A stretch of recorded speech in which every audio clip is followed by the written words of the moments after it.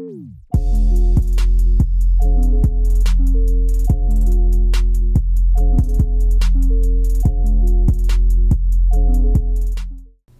morning, Kentwood. I'm Alex Guzman. And I'm James Davies. And today is June 20th. Please stand for the Pledge of Allegiance.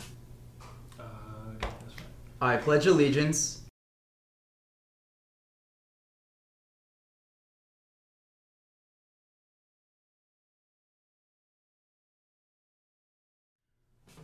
What's cooking today, Kentwood?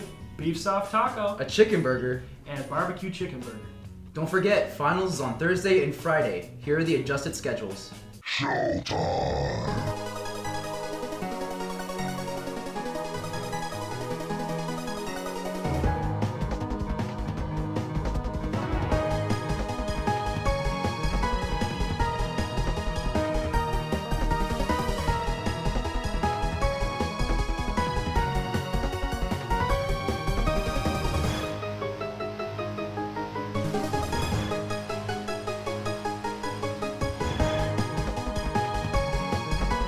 Anyone interested in girls swim and dive, please go to room 109 at 2:20 tomorrow.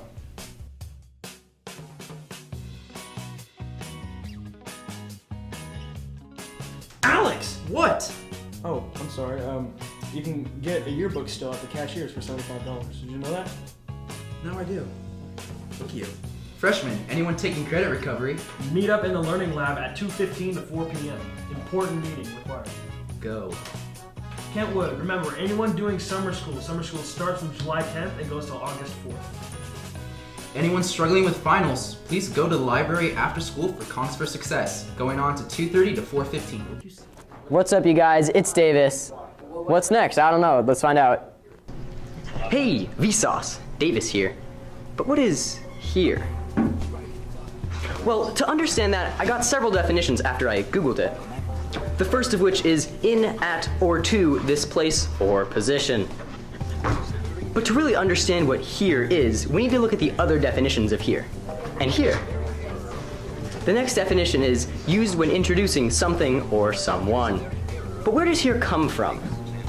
Well, after doing some research, I found out that here came from here.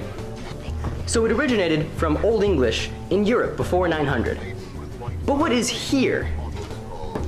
Well, to understand what is here specifically, we need to first realize what isn't here. Well, one thing that isn't here during the summer is us. We will not be here. Our school year from September to June will be over, so enjoy your summer vacation. So go do something fun and have some fun in the sun. And as always, thanks for watching.